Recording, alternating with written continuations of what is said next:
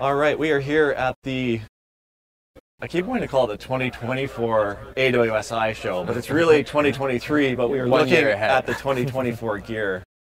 And we are here in the core booth with Steven Eckersdijk, who is he's been a pro kiteboarder for years, and you've recently gotten into winging. Well, you got into foiling for many years, and then you've gotten into winging exactly recently, and you're ripping pretty good. I've watched some of your videos doing both.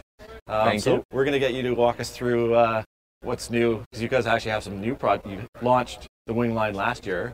You've got some new releases at this show, so maybe take a quick look.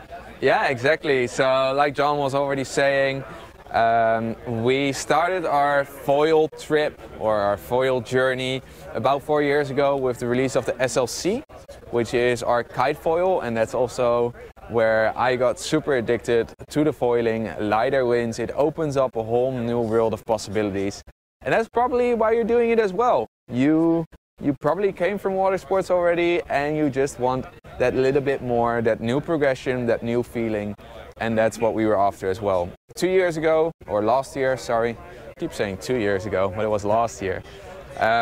We started our wing foil journey at Core. It started before that, obviously, with prototyping, but last year we released our Spectrum series and Roamer series with the XC wing, which is our do-it-all setup. It's very universal. It will fit to a big range of people. It's an easy-to-ride wing with an easy-to-ride board and an easy-to-ride foil. So all that just makes a very accessible lineup. New for this year is our Vert series, which you can actually see behind us, which is the more advanced setup, which is very specific for high speeds. If you compare these wings, you can already see, if I take for instance the 850 out here, it's a very high aspect wing. High aspect wings can be very fast. They're very good at gliding through the water, but if you have a high aspect wing, you might have also noticed that they're just slightly harder to maneuver around and a little bit less forgiving. If you do a turn, it's already quicker that your wingtip comes out of the water, you get a ventilation, and you can fall in the water if you don't know how to shake off the ventilation. So slightly more technical to ride, but what we really focused on is smaller wings for higher speeds. If you know our Spectrum lineup, for instance, you will know that our smallest wing is a 950 medium aspect wing. Amazing to ride, super fun, but we wanted something faster for the bigger waves, especially Willow, who has been the drive behind this project as well. He's a big wave chaser. You might have seen if you've seen any of our release videos, you'll see he's chasing the big bombs in Mauritius. He wants to go bigger, he wants to go faster, and therefore we designed this setup. Higher speeds, more glide. It ends with the 700, which is our smallest wing, and it goes up to 1050, which is, as you can see, quite a high span wing. Next to that we have our carbon mast lineup, and that doesn't mean that anything is wrong with aluminium. I still think that aluminium is amazing, and on the point of stiffness and lightness, they're actually really good, because carbon, you actually need to put quite a bit of carbon if you want to go stiff, which makes it a bit heavier again as well. So weight-wise, I would say they're almost on par. But what the really good thing is about these carbon masts is that you can change the shape. So I'm not sure if I hold it up a little bit, you can actually see into the sky, is that this is the top of the mast, and it tapers down, so the profile actually changes throughout the mast. And what that does is actually, I'm not sure if you've ever been there, but you're riding at a fairly high speed on a crosswind course, you're a little bit under an angle, and you get a little wave, and all of a sudden your foil starts sucking down. I know it happens to me on a fair amount of occasions, and at one point you learn to deal with it, but that is due to the profile and the the wave that changes the water flow around. You actually get a ventilation and a stall, and it starts pulling you down. What you can do with a mast like this is it changes that. The stall doesn't go over the entire mast or the ventilation, and it just creates a foil that is more reliable at higher speeds. Next to that, because we tapered off the end, it also means that your glide increases significantly once you are like just out of the water there at the sweet spot. So you've got access, there's a 90, an 82, and a 74. How do you decide which length mast to take when you go for a session? So that really depends for me on the wave size. I surf foil a fair amount, and then I really like something like a 70 centimeter mast because the waves are smaller. Then if the waves increase for wing foiling, 80, 82 was actually my go-to wing foil setup. And I think for most people that will be your go-to. I guess if you're downwinding here, you rather want a slightly shorter mast like the 74. And if you're a big wave charger or you're just racing and you want the maximum mast available, that's when you go for the 90. And the 90, for instance, even though this is more of a wing foil setup, or it's meant for wing foiling, this little 700 is a blast on the kite. So for me, I'll also be getting a 90 mast to ride with a 700 and go out kiting. Or if you are a big wave charger, that could be your big wave setup. Or you want to go fast, that will be your fast riding setup. As you're racing, you want to have a little bit more mast available so you can go at bigger bank angles, lean into it a lot more, produce more power. So that's when you would go for the 90. But I think if you're uncertain what to get, around 80 you can't really go wrong with that. Okay, cool. Let's maybe take a look at the wings back here. Yes. So the Halo was just released pretty recently. Exactly. So together with the Vert, we released the Halo. As you can see by the color, it is an Alula wing. Alula is a great material for a couple of reasons. First of all, you have weight savings, which makes the wing quite light. And as you're holding a wing directly in your hand, weight makes quite a big difference. So it's a very nimble wing, it's agile. And the other part about Alula that's great is stiffness. If you have an Alula airframe, the stiffness is just very, very high.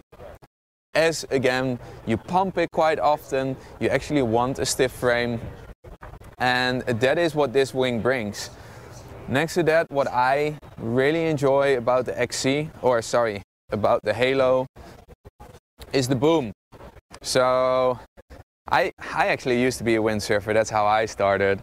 And that doesn't mean that I really like booms, but if you have one continuous boom, you can actually just slide your hands around. And I had a couple of moments where I was about to fall, and if I would have to let go and grab somewhere else, I would have lost it. I would have fallen into the water. But now, because you can just slide it, it actually is very, very convenient and very quick. Next to that, I love doing jibes, tags, fast tags. I don't need a lot of space. I just need a swimming pool and I'll have a lot of fun wing foiling. Because I'm so agile, and then having a boom is just amazing. The grip feels really nice and thin. Yeah, so this is I think the same diameter as our kite bar, more or less what we've been playing around with our kite bars, and yeah, I really enjoy it. Our XC also has rigid handles, because the good part about having a boom or rigid handles is control. Gives you a lot more control than, for instance, just a strap. But the big difference is that with our XC, it stops here and then you have a separate one starting in the back again. So what is the Halo for? Halo is actually our high performance lineup. It's there for the people that want to charge. It's very good in upwind with the stiffness of the leading edge. We actually were able to decrease the diameter of the leading edge, and therefore it created a very efficient profile for going upwind very fast downwind, and yeah, it's a fun wing, very fun wing to play around with. Is this an anchor point for the bladder? Yeah, exactly. We get that question quite a bit. So on a kite or any air product that has multiple struts or valves, let's bring that back. Yeah. So you have your leading edge, which is in this case a lula, and in there is a bladder, and that bladder is your inner tube and it holds the air.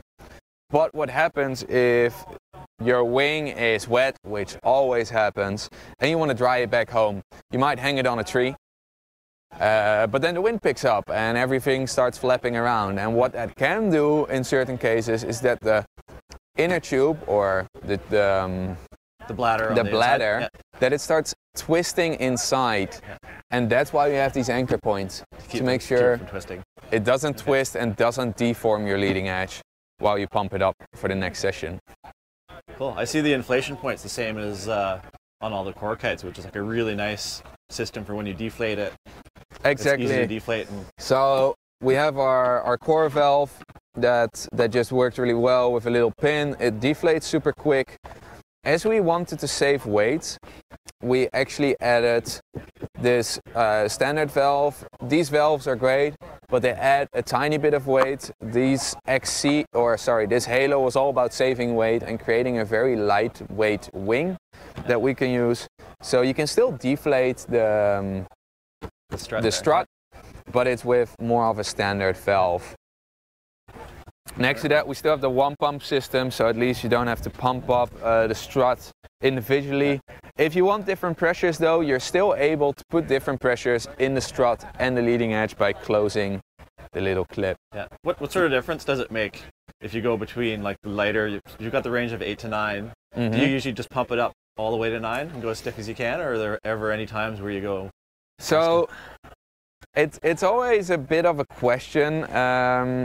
If you go really, really hard, especially with a lula, on kites I've noticed that it doesn't twist anymore. So it doesn't, and that makes that the kite doesn't steer anymore. Yeah. So it can be that if you pump it too hard, the wing doesn't move at all anymore. So when you try to pump away and you have no wing movement at all, it needs a slightly different technique versus a wing that still works a little bit. It breathes a little bit. Okay. Exactly. So I wouldn't go harder, especially with Alula. It is a material that's a little bit harder to work with, a little bit harder to stitch. Yes, it's super stiff, but therefore you don't need to pump it up as hard anymore. Okay, cool. Then from there we'll go on to the XC. This is a wing that released last year, and I would say it's still one of my favorite wings. And of course, when we talk about the difference, yes, I love the Alula wing. It feels great. It's super solid. But at one point you also have to think about price point and what extra do you get? Yes, you do get a lot of extra, but what if you go out in the waves, you get washed and your foil just goes straight through your wing? I mean, it's a shame if that happens on a Alula, and that's why I really like the XC. From price point perspective, from strength perspective, it's great. You can get washed, you get a foil through it, it's not the end of the world. Again, you can see what we talked about before is you have our rigid handles, which still makes it a very direct wing. With the Exotex, the frame is a bit less stiff, so when you pump it, you will notice that it moves a little bit more. But it has a great power on demand when you want to get out of the water, and yeah, it's still an amazing wing that's fun to ride out there. Cool. So with the leading edge material, we used our Exotex 2, which has been proven with our kites. It's a stiffer Dacron with very high tear resistance.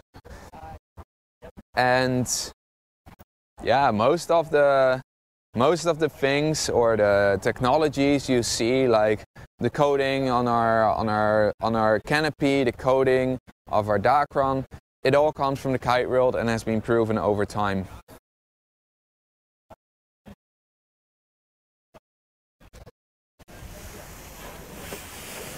So then I think it's time to have a look at our board lineup. Yeah, we had a chance to try this board down in Hatteras last fall, and it's really user-friendly, and for its width, it really accelerates really nicely. Yeah, so this is our roamer, which is our do-it-all board. It's a board that anyone goes out on. This in particular is quite a big model. It's 110 liters, but it goes all the way down to 55 liters. With 55, 70, 90, 110 and 130. So there's actually a bigger size than this for the big boys. Or if you want to learn, it's also just very nice to have that stable frame. We went for more of a squared board to create the surface area, to create the stability.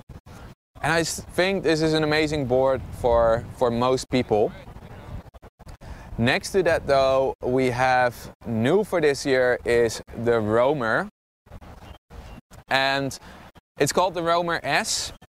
Sorry, yeah, that's also called the roamer. So the roamer is a new for this year. The roamer S is new for this year.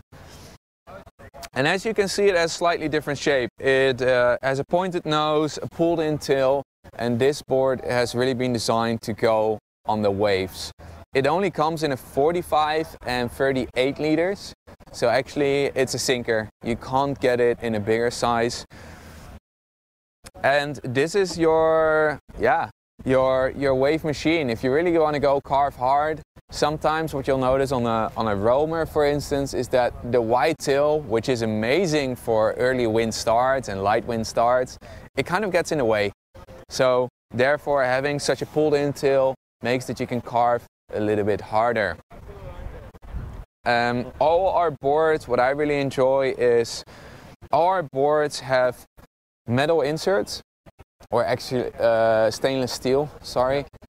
And the big difference is versus the method that usually windsurfers use on their boards, which is a plastic insert with a screw that's a self-tapper, is that you can take these off, you can move these around, and there's a very, very small chance of screwing up the thread, where if you take one of those screws, which is a self-tapper with plastic, you can pull it out easier.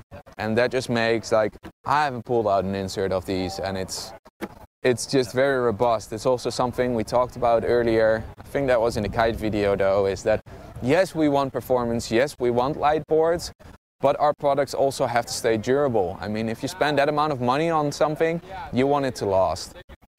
And that's also always the balance we try to find with Core. So when you look at the bottom of these, you can actually see our Spectrum lineup. That one also has a Spectrum on it. The Spectrum is a medium aspect foil. It released last year. It's still one of my favorites just because of user friendliness. It's a really fun setup to ride. You can, because of the lower aspect ratio, it actually is very forgiving. If your tip gets out, you don't get thrown off straight away. And it's just very forgiving to ride this and very predictable. Especially when you combine it with the stabilizer, it just brings a linear response. So some foils, the stabilizer only works from a certain speed, and then all of a sudden you need to shift your weight around. Where for the Spectrum lineup, we really wanted to make it easy to start. So this stabilizer starts working at a very low speed already and levels out your riding with that. Another thing I mentioned earlier is that our Spectrum comes with an aluminium mast. I still think aluminium is great. Yes, you can spend a lot of money on carbon and it might look more technical and better. But the good thing about these aluminium masts, especially because the base plate and the fuselage are two separate pieces, is that you can switch this mast around. So if you're not sure about what mast length to get, you just get different masts and you can switch them around with the base plate, and it just makes it very, very accessible and cheap to play around. So if you're like, hey, you're new to this sport, I want to start small, I'm going to get a 60 centimeter mast. But then at one point you start growing, maybe the chop gets bigger. You don't want to be on that 60 centimeter mast anymore. You want to step up. You buy a 70, you buy an 80, and it's not going to break your bank. So I think this is still an amazing setup for anyone getting into the sport. I still really enjoy it.